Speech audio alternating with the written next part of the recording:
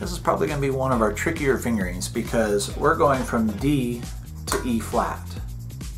And E flat is second and third finger down, not first and second.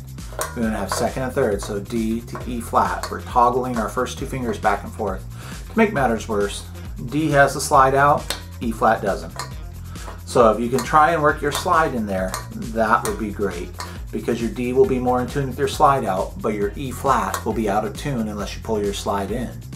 If you want to pause the video and practice that a little bit, make sure slide out with D, slide in with E flat.